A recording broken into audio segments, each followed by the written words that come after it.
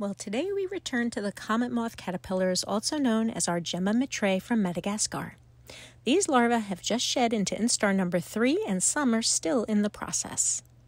If you look closely, you can still see the shed skin attached to the plant. These caterpillars weave a silk mat to attach themselves to so that they can just walk out of their skin when they are ready.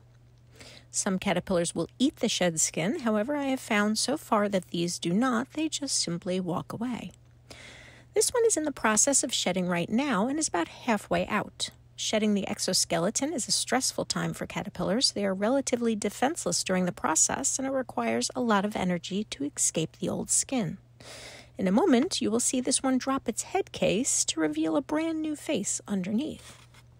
And he seems to be bothered that it hasn't fallen away and will make sure to clean up after himself as well, which you will see in the next couple of seconds. Once that is done, he will continue to slowly squeeze out of that old costume. And there it goes. In this instar, there are some new colors. Now you can see a band of maroon red between the segments, and they have lost the black spot on their clasper. This is largely how they will look for the rest of their time growing, but they will become thicker and thicker over time and can be quite large before making their cocoons.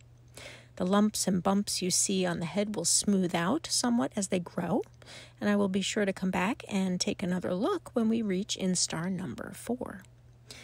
As you can see, a few have resumed eating now, and we probably have at least a few weeks until these caterpillars grow to the size that they are ready to weave their incredible and unusual cocoons. So please follow along with me on this journey and subscribe so you will never miss what comes next.